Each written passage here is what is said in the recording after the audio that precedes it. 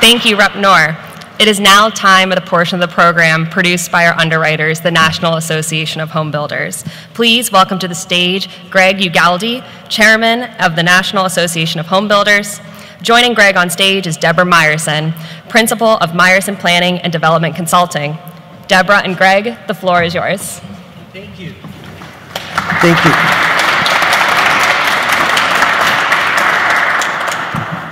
Welcome, everyone. So I'm Greg Ugalde, Chairman of the National Association of Home Builders, and we've teamed up with The Hill to bring this series of town halls to discuss and address housing affordability issues around the country.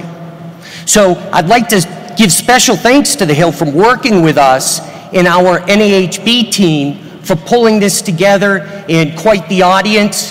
Thank you all, government officials, for working with us today, those here, those watching around the country, and listening to all these thoughts, ideas, and hopefully how we're going to address the issues down the road.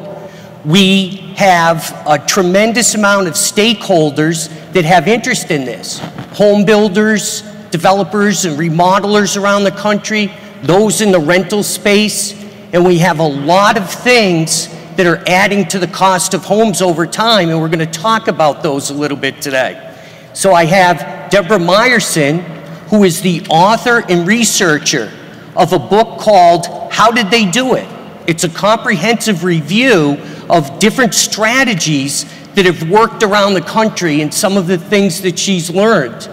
So I'll turn it to Deborah and ask her, so what are some of the things that you've seen that are trending and really working and helping us out in these issues? Well, Greg, some of the issues that we see that we've heard about from Minneapolis today are really not unique to the Twin Cities. It's really something that we see across the country. One of the issues is housing supply, which is really low in many markets compared to demand, and that, of course, is escalating housing prices. And so in response to that, we're seeing more of a push towards diversity of housing types. So missing middle housing has been a popular topic to get to housing types that are not high density multifamily and not purely detached single family, but looking at duplexes, triplexes, accessory dwelling units, attached row houses, all a mix of housing that we really need to be able to address the variety of demographic and affordability needs that are at stake right now. Interesting. And, you know, a lot of those addressing density and things like that, right? So if we could control the land portion of a price, that helps drive costs down, as well as gives us more on the supply side. Absolutely. And so there's different ways to do that. For example, at Daybreak, which is a master plan community in the South Jordan, Utah, it's a huge development, but one that they've really sought to get that mix of housing types in there so that it's really addressing the different needs that exist. But other needs are part of that, of really bringing in where local government comes in. Local governments have their responsibility to help make it possible to add to that housing supply, and that starts with a housing plan. Certainly, again, you have that locally, but that's the first place that communities need to start to figure out what their needs are, what their target is, how many do you need, and how are you going to get there, and really to map that out. And then looking at the zoning and building codes. How do you, once you've identified how you're going to increase the supply and achieving that, again, innovative, creative approach to housing, you have to make sure you can actually build it. And so that's what we're seeing, the experimentation and looking at how to revise. Codes are often updated more than every 15 or 20 years, and you need current codes to be able to reflect current needs. It's so interesting because we put a lot of time and effort into the codes process and making sure that we are addressing needs as far as resiliency and energy efficiency, those types of things. But we also have stats that really show us how rent controls, for example, aren't really an answer that the government can put forward and show where it does help and work. It really adds to the cost of needed housing in the long haul. Are there any other things that you've seen that governments have brought up, or anything else that you want to cover? Well, there's things that other local governments can also do to support housing supply. That might be whether it's investing in infrastructure or sometimes land donation, fee waivers. Those are all ways to lower that cost of housing, because one of the issues is the cost of building new construction.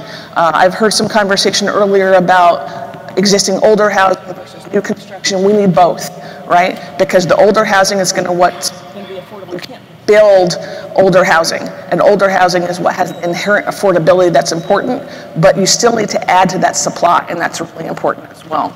Right. I think the flexibility and ability to modify is important. Sometimes if you get too locked into this is how it has to get built, this is how it has to get done, that creates some risks because it makes it harder for builders to be able to really meet the market needs where they are.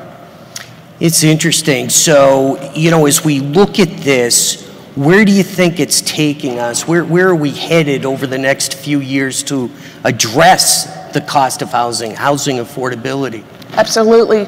Some of what we need to think about is being more innovative in the housing types that we have. If we just keep doing what we've done in the past, we get to where we are right now. And so some of the examples that I've seen coming out are things like co-living.